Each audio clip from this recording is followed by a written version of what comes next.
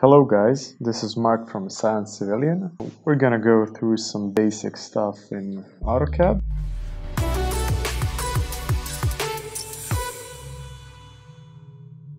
One of the most common things you need to use are the viewports. So we're gonna type, viewports, click enter. We can choose viewport we want. So I'll choose this one.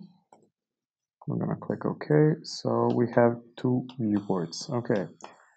So what am I now going to do is I'm going to draw something.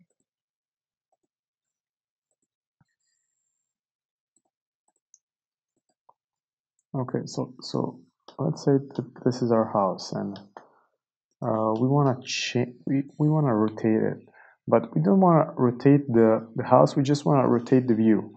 So we're gonna type UCS.